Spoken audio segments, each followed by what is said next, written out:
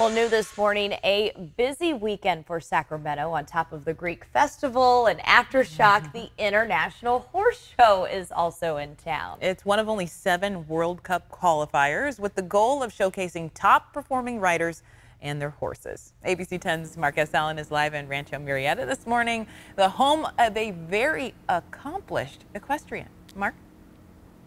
That's what I'm talking about. And if you didn't know this place existed, you probably should. It is huge, a world-class venue. Check it out. This is just 1/10 of what you get at the Murieta Equestrian Center. Of course, this weekend is the World Cup. That's what we're talking about, and a beautiful story within the story. Take a look.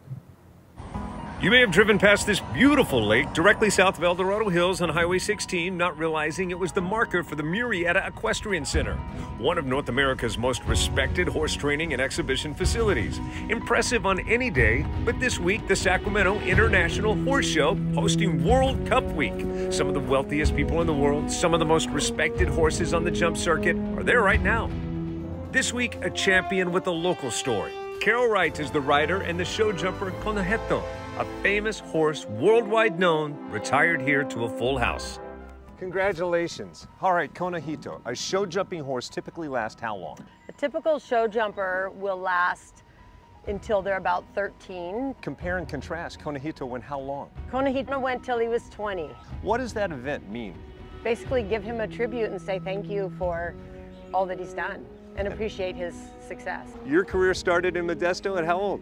I was 2 years old when I did my first lead line, and then I started showing English when I was 11 years old. World-class champions are in our area right now. Absolutely. I mean, there's only a few World Cup qualifying events in the whole country. Let's cut to the chase. It is for the elite. You don't get into horse sports to make money. Make money so you can get into horse sports. Absolutely, absolutely. We definitely do it for the love. All the money you might make, you definitely put into the horse, and we do it for the competition and the love of the horse. For the love of the horse. Conejito, what a beautiful animal. You can check it out this weekend. The big World Cup is this weekend, and horses literally like jetted in from Monaco and around the world right here, right now. If you haven't seen it, you should. Back to you. Just an amazing equestrian event. Mark, thanks so much.